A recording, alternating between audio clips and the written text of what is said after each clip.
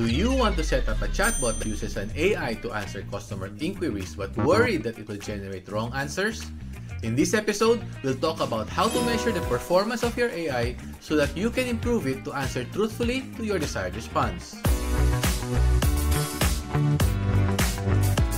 The most common way to align the response of your AI is to feed it with proprietary data like FAQs and policies. The AI model looks for relevant topics from the documents and generates the answer. This is more commonly known as RAG or Retrieval Augmented Generation. But how can you ensure that your model is performing well? This is where RAGAS or RAG assessment comes in. RAGAS helps you measure the accuracy of your RAG model by focusing on two key parts, retrieval and generation. Retrieval is about making sure that you're getting the right information.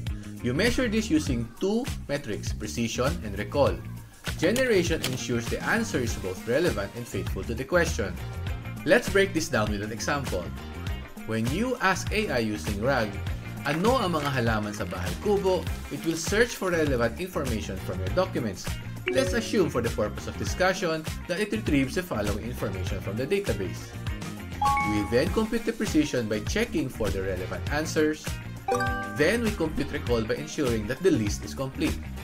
We know that there are 18 halaman in bahay kubo and we only recalled 4. So our recall score is very low.